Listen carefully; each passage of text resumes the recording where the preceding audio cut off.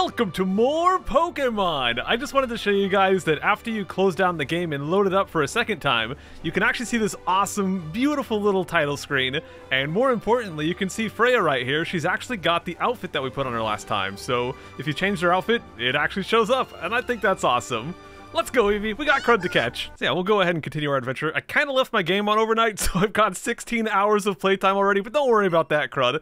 Let's just continue our adventure. So we're here on Route 1 still, or I guess Pallet Town, but now we're on Route 1, so there's really not much to do on Route 1, although after we deliver the parcel, this guy is here now, and we can talk to him, and he'll actually give us a free item. He'll give us a sample. So here we get a potion. This is an item we can use to restore 20 HP to our Pokemon. Pretty handy. The Pokemon may take damage when you battle other trainers. Be sure to use a potion on them if that happens.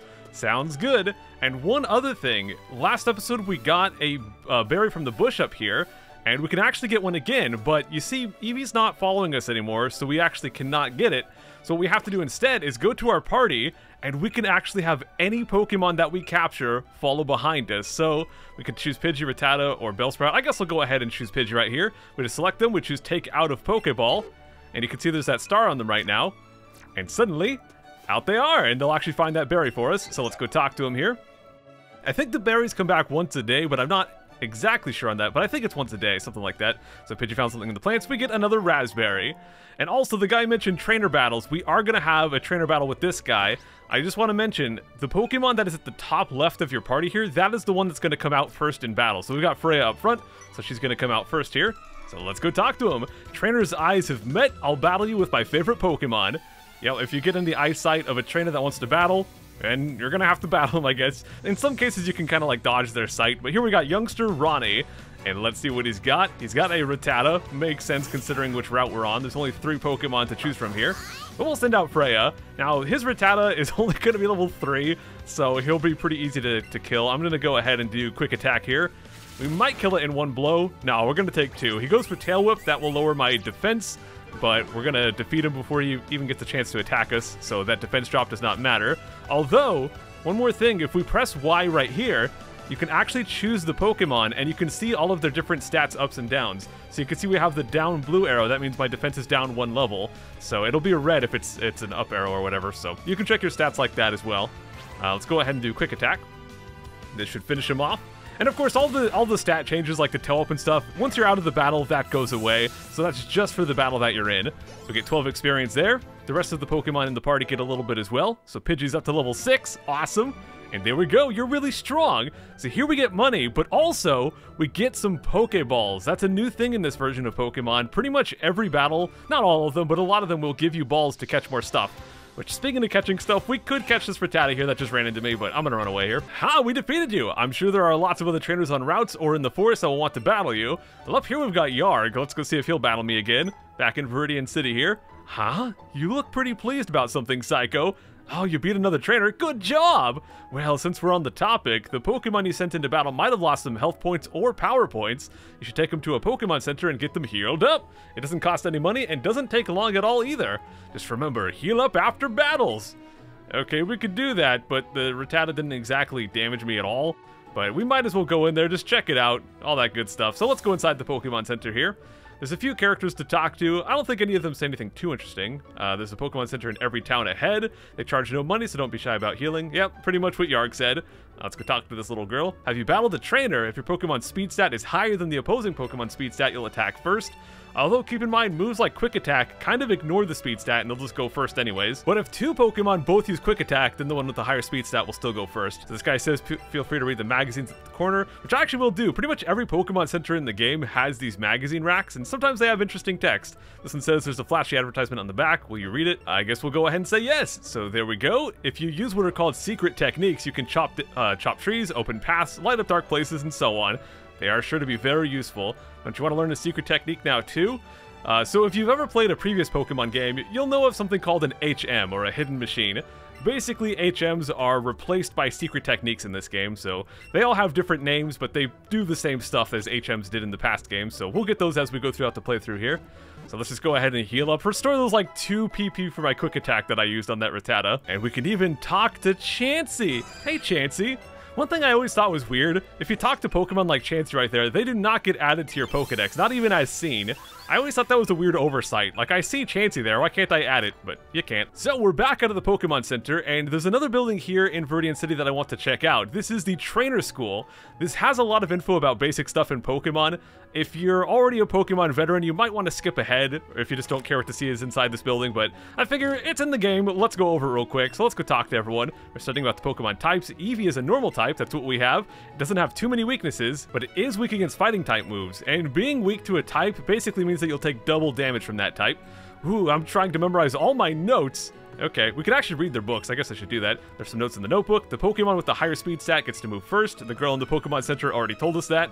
There's some notes in the notebook. Attack affects physical moves. Special attack affects special moves. The higher the stat, the more damage the move does. And we can actually see what type a move is if we go and look at our summary right here.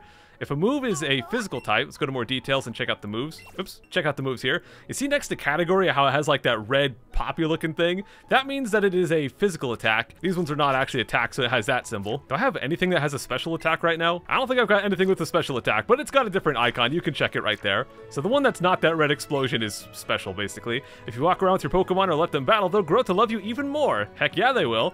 Over here, in addition to HP, Pokemon have PP, which they use to perform moves. We've already talked about PP. Let's go talk to the teacher here. Okay, everyone, where can you find information that is useful for trainers? That's right, in this classroom. You can find it on the blackboard or in books. Please read bulletin boards. We'll get to that, but let's go read this book here. This one actually has a lot of pages for some reason. The first page, Pokeballs are used to catch and carry Pokemon. People who will raise and battle with Pokemon are called trainers. Do you want to turn the page? Sure. The second page says, to try to catch a Pokemon, throw a Pokeball to the center of the white ring. If you throw a Pokeball while a Pokemon is moving, you may not be able to catch it.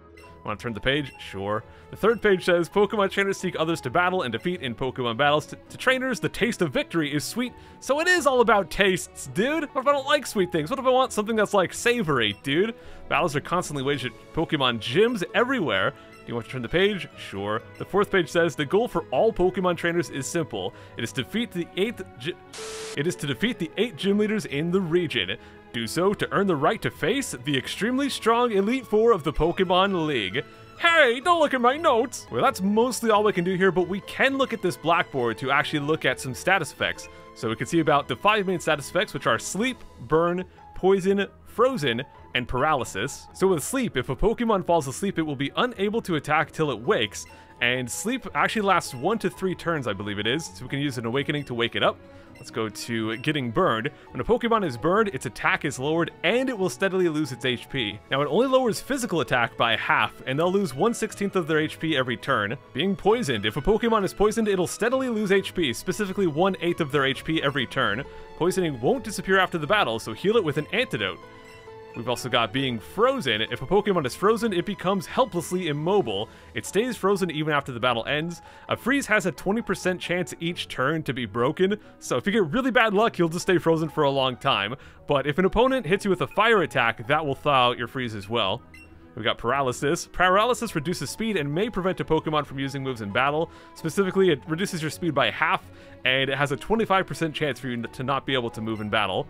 And paralysis does not go away after the battle ends either. Use paralysis or paralyze heal to remove it. And one side note about these status effects, paralysis cannot affect electric Pokemon, freeze cannot affect ice Pokemon, poison cannot affect poison or steel Pokemon, and burn cannot affect fire Pokemon. So keep that in mind, but sleep can affect all of them. Okay, that is enough getting schooled. Let's get the crud out of here, and let's go over here. This is the Pokemart, so this is where we're going to buy most of our items, but we've already got lots of Pokeballs, so I'm not that worried about Pokeballs for now. This guy says he's got to buy some potions. I don't really think potions are too necessary right now.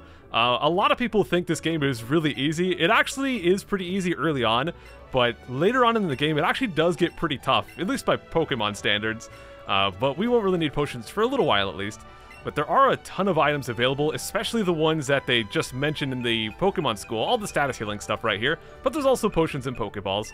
I am going to go ahead and buy one antidote because the area that we're going to be going to in the next episode has some chances to get poisoned, so I'll just buy that just to have, but everything else I think we're fine. Alright guys, enough walking around town, let's go and catch some Pokemon. And I gotta say, sorry if today's progress is a little bit slow. I originally planned my episodes so that what I'm doing today was going to be part of episode 1, but Well, episode 1 turned out being really long, so consider this more like part 1.5 rather than part 2. But up here, watch Eevee's tail as we walk along.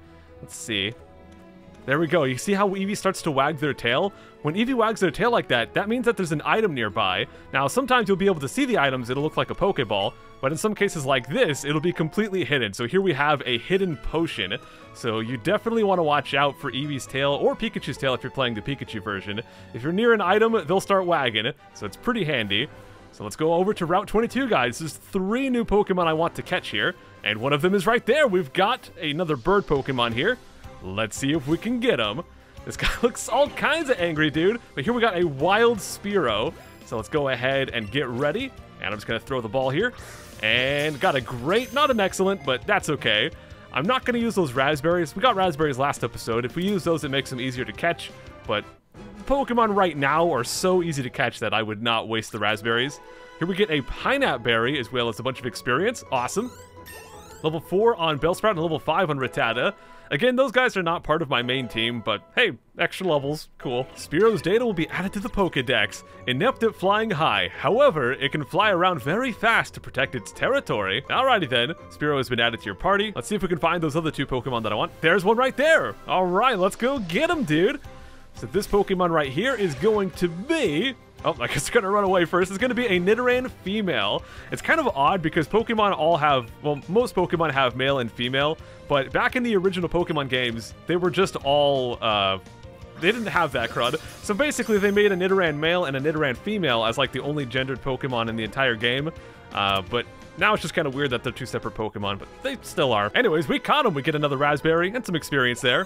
And we get more level ups. Level 8 on Freya. Awesome. Let's go get the Pokedex data for Nidoran female here. A mild-mannered Pokemon that does not like to fight. Beware! Its small horn secretes venom. It's a poison-type Pokemon there. And like I mentioned, there's Nidoran female. Oh, crud. Yeah, like I mentioned, there's Nidoran female. And as you can guess, we can also find Nidoran male here. He's actually purple instead of blue. So that one's blue. That's a Nidoran female. So we could just wait around. I have the old habit, back in other Pokemon games, you had to run around in the grass a lot, so I have a habit of doing that. But you don't have to, you can just stand by it and wait for Pokemon to show up. But there it is. No, that's Rattata. Gosh dang it, the purple trolled me! Only a few Pokemon can show up at a time, so you have to wait for them to go away for new stuff to appear. But after a while, you can see Spearow flies away right there, so after a while they'll go away. I guess while we're waiting for this, I'm gonna go up here because there's another hidden item in this bush right here. We can see Eevee's tail a little wagging along. And right here we get an antidote for free. Awesome. Oh, Nidoran, where are you? Aha, there they are. So let's go and get Nidoran male. Back in my Pokemon Yellow Let's Play, I actually did use a Nidoran male. I thought about using a Nidoran female in this playthrough to kind of mirror that, but I decided, you know what, having 2 Kanto Let's Plays that both use Nidoran, maybe not the most interesting, so we won't be using any Nidoran on my team this time around. But there we go, Nidoran male is caught, and with that we have all of the new Pokemon for Route 22 here. There we go, another raspberry. Its large ears are always kept upright. If it senses danger, it will attack with a poisonous sting. So once again, they're a poison-type Pokemon. And something really cool about Nidoran male, you can see they actually have Peck, which is a flying attack, which is super effective on bug-type Pokemon. The area that we're going to in the next episode has a lot of bug-type Pokemon. Combo that with the fact that they're a poison-type, so they cannot be poisoned. They're pretty handy for the next area. But like I said, we're not going to be using a Nidoran on my team. Although I will add them just to level them up, I guess. So let's go ahead and hit add to party here. I'll put them in place of Bellsprout, I suppose. And I'm going to move them up just like that. And you know what? Let's go ahead and take Nidoran out of our Nidoran female out of the Pokeball here just to follow along. And let's move on, guys, because if we go right over here, suddenly buttheads! Oh, hey, Psycho. What's up, Yarg? You hoping to make it to the Pokemon League someday, too? That's where you can battle the strongest of all Pokemon trainers, the ones they call the Elite Four. I was hoping maybe I could get a glimpse of them, but the guard at the gate wouldn't even let me pass without any badges from Pokemon gyms. Guess I'll just have to get there the long way by battling and getting stronger. So, Psycho, I guess it means it's on! And here we have a battle with Yarg. Now, if you came to Route 22 here before delivering the parcel to Oak, Yarg would not be here. So you have to deliver the parcel and then come here, and then you can battle Yarg. So he starts off with a Pidgey, which is going to be very, very easy, because this Pidgey is only level 3. I'm probably just going to defeat it with one quick attack here. Let's see if we do. And down it goes. There you go. So we already know what Yarg's other Pokemon is. Of course, it's going to be a Pikachu, which is an electric type. Now, if you wanted to, you could use a Bellsprout here because Grass type actually resists... Oh, I don't want to switch here. Grass type actually resists electric type, so you would take half damage from Pikachu's Thunder Shock. But honestly, we're gonna beat him pretty easily once again. I think we'll defeat him probably with 2 quick attacks. Yeah, so we will take the Thunder Shock here. It'll do full damage, but Freya is just so strong, it doesn't really matter too much right now. Like I said, the game starts off very easy. It does get more challenging later on, but the first few areas are pretty easy. So there we go, we got Pikachu defeated, and once again we have defeated Yarg. I guess we'll get quick attack on Rattata as well. All kinds of level ups, dude. Whoa, seriously? Get some money, and Yarg does not give us any Pokeballs. Darn it, Yarg. Oh well. Maybe battling like this is just helping you get stronger, huh, Psycho? Oh well, that works too. Let's train hard so that someday we both make it to the Pokemon League. Alright, I'll catch you later, Yarg. So let's go ahead and move on. You see at the bottom left, you can see Freya, or Eevee I guess, is shaking the little Joy-Con. So if we shake the Joy-Con, there's Freya. How you doing? Freya looks proud and is giving a contented smile. I guess it's about time we actually play with them today, so we'll give them a few pets. And we also got a new berry from one of the battles. We could just feed that to... Freya here, but we could also use that in the battles themselves. I only have one of those, so I'm just going to feed them a raspberry. Eat that crud. There we go. I want to pet them enough so that they get like this super mega shine. Sometimes they'll do that. How many times do I gotta pet you? There they go, we got the super mega shine. So I think that's enough petting for now. We'll get out of here, and I do want to go over here. There's one more item we can get, and also I just want to show off the Pokemon League is up here as well. But like Yarg was saying, we actually can't go through until we get some badges, so we'll come back to there once we get some gym badges. But for now, I just want to hop down here and grab ourselves 5 Pokeballs, because we definitely need more of those. I guess it makes up for the fact that Yarg did not give us any Pokeballs. But yeah, for the time being, we are done with Route 22, so let's move on. We're going to go back to Viridian City, and now let's go out the north. We've got one more building to check out here, so I guess let's go inside and do that crud. But we're just about ready to move on. Hey, guy! Coming up with nicknames is fun, but it's not so easy to do. Clever names are nice, but simple names are easier to remember. You can change your name in the menu. Yep, I've already showed that off. We already know that. Speary to tweet! My daddy loves Pokemon too. Okay, the funny thing, they had to write their nickname on the wall. He was saying that short names are easy to remember. I guess Speary is just too hard for this guy to remember, so he had to write it on his wall for some reason. And yo, the dialogue from this little character right here, this totally bugs me. So let's talk to her. Wow, your Pokemon is riding on you. That's super cute. But I think my Pokemon would be a bit too heavy for me. That's why I have it walk with me instead. What bugs me about this is if you look at the Pokedex, Eevee actually weighs more than Oddish does. And if you're playing the Pikachu version, Pikachu also weighs more than Oddish does. And she looks like she's about the same age as us, so I don't know how you can't carry a lighter Pokemon than I'm carrying, but oh well. Now over here, speaking of gyms, Viridian City Pokemon Gym. The downside, the doors to the Viridian City Pokemon Gym are locked tight.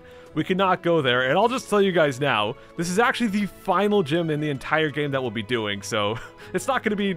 We're not going to come to this gym for a very, very long time. This Pokemon gym is always closed. I wonder who the gym leader is. Me too. Alrighty, let's move on and look at this sign, because there's something very important that's new to this version of Pokemon. Shake the second controller to call in a support trainer. Enjoy your adventure together. So this is a feature I really want to talk about because, well, this game does indeed have co-op.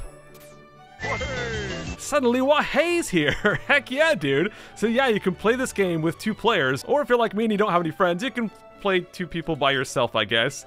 Now, the second player is a little odd because they actually cannot run into wild Pokemon. So let's see if I can get... See right there, there's a wild Pokemon. They can only bump into them. They won't even make sound effects with the grass, and they'll kind of just bump into things. But we can go and run into them with our main character here. And this is where things get interesting. We actually do enter the battle together, and we can both throw Pokeballs. So let's get ready. If we throw them at the same time, let's see if we can get this. Boom! We get a fancy Synchro Summon right here. Or, no, that's a Yu-Gi-Oh thing. We get a fancy synchronized Pokemon capture. And there you go. So it increases your catch rate, and it gives you a bunch more experience if you do that. But I think it uses 2 Pokeballs. We get a 6-time multiplier right there, as you can see, though. It's pretty amazing. Lots of experience. We got 2 levels for Nidoran and, like, a bunch of levels for everyone else. So Freya's level 9. We got a bunch of levels on everyone else here as well. Pretty nifty. The only downside is you have to go through all this text for every single level. But, oh well. I didn't really want that Pidgey, but there are a couple Pokemon here I do want. So let's see if we can find them. We saw one before, but he kind of vanished. Remember that bug catcher in the last episode said there's 2 Caterpillar Pokemon, and those 2 Caterpillar Pokemon we can actually find right here. So let's see if one of them will pop up. Where are you, buddy? I can't find any Caterpillars! Ah! Huh, well this is odd. They're actually pretty reasonably common. I guess while we're waiting I should explain something. You might notice WAHEY does not have any Pokemon following behind them, but we actually can set it up so that they do. So the way it works, you see that we have this little star next to Nidoran female here. The Pokemon that is next in the list from that from the starred Pokemon is who's going to follow behind the second player. So you see the next Pokemon in the list right now is Rattata. If we exit out, and you can see, they've got Rattata. The reason it was not working before is because the next Pokemon on the list was actually Freya, and you cannot have the partner Pokemon follow behind. So if the next Pokemon on the list is the partner, it's not going to work out so well. But say we put Nidoran female right there, we have Nidoran male up here, then it kind of wraps around, it goes from the last spot, wraps around to the first spot, and now Nidoran male's following behind. So there you go, that's how you can choose what follows behind the second player. Alright, let's go back and try to catch some darn caterpillars. There's one! Yeah, let's get him, dude! Alright, so we found our first caterpillar Pokemon. This one is going to be Weedle, and Weedle is the one that can poison us, but during these capture segments they can't poison us, so let's get ready. And let's wait for it, and throw! I was a little bit early, so we only got a great, but it's just a gosh dang Weedle. We should be able to catch it no problem here. So let's see if we got it. And there we go. Awesome. All kinds of experience and a Pineapple Berry. Very cool. Yeah, getting the synchronized capture is actually very easy when you're playing by yourself, but when you're playing with another player, it can be a little bit more tricky. But here's Weedle, the bug poison Pokemon. Beware of the sharp stinger on its head. It hides in grass and bushes where it eats leaves. Wow. Very, very violent, eating leaves. Oh, there's another Weedle. I want the other one, the green one. WAHEY! WAHEY! There it is, we found him. All right, the last Pokemon that we can catch in this area is going to be a gosh dang Caterpie. Is it a cat or is it a pie? I don't know, man, but let's see if we can catch him. Let's go get our balls ready. Throw those two balls at him. Oh, get the double, excellent, dude. Yeah. Let's see, that should definitely capture a Caterpie. And we got him. All right, dude. 53 experience just from a Caterpie. Yeah, synchro capturing is just so ridiculous. It's so good. Caterpie's data will be added to the Pokedex. It is just a pure bug Pokemon. If you touch the feeler on top of its head, it will release a horrible stink to protect itself. That's just disgusting. Are you guys on Team Caterpie or Team Weedle? I've always preferred Caterpie personally. But let's go inside this building right here. There's a couple characters to talk to. This girl right here says something kind of important. Let's see. If your Pokemon uses a move that's the same type as itself, the move's power will get a boost. So if you use a type, for example, if Eevee, the normal type Pokemon, uses a normal type attack, we'll get a 1.5 times boost. So even though Quick Attack's power is normally 40, with 1.5 times boost, it's actually 60 power. So I want to show something off. Let's go into this next area here, Viridian Forest. Now, this co-op feature is not just for capturing. If we go and get into a battle, well, you'll see. Let's go fight this little kid right here, I guess. Hey, you have Pokemon, right? Come on, let's battle him. Okay, it's not exactly going to be very fair for you, though, because I'm playing co-op. So if we go in this battle with Bug Catcher Rick, he's going to go ahead and send out a Caterpie, probably going to be like level 3 or some crud. And, well, Freya's going to go out, but not only Freya, our support trainer also sends out Nidoran male. So yes, we get to 2 versus 1. It is ridiculous.